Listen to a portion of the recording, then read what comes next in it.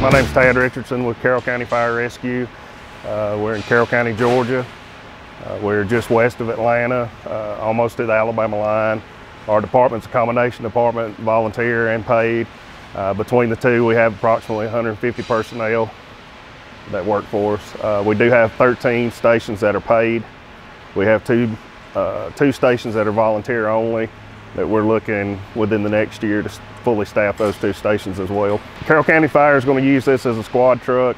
It'll be an air and light truck. We have a 1997 and a 2006 squad that we will be replacing. The 2006 is out of service, the 97 is what we're using now. We've decided to downsize and to go with this chassis here, just using it as air and light only. Our larger squads did have rescue equipment, but we've decided to go against that, and we're just using this straight for the air and light.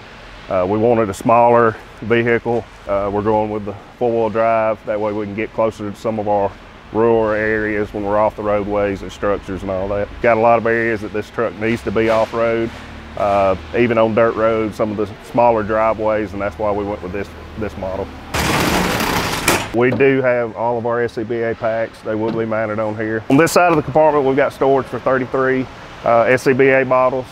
The slide out goes out both ways, so we can pull it either way.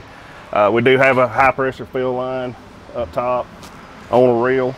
We have the Bauer compressor up top here. We do have 3 bottles holding air. In the rear of the truck, we've got our cascade system where we fill air bottles up. What this does for us, we just had on our squads, we had normal bottles, we had to take it back to a fill station and fill it up, to whereas this, we'll do it on scene. We can run all day and fill bottles all day if we need to. Just extra storage shelves. We have our air bottle fill station back here.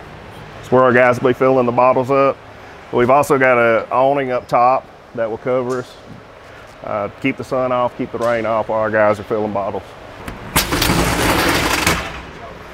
Back here we have our electrical line reel back here. We've also got a portable winch, and SVI set it up to where we can hook that in the front or the rear of the truck. This compartment's just the other side of the compressor here. The generator that runs everything is underneath the truck, and we do have one light tower on top with the remote control here.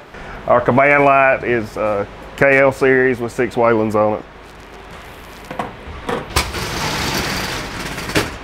Extra storage down below, and this is the opposite side of the tray. It slides out this way as well. And you can get to the SCBA bottles from this side as well on this one. We have a custom built SVI bumper. We do have a set of scene lights that we've installed on the front. We've got the lower driving lights, and as well the hook up here for the portable winch that we showed you in the back.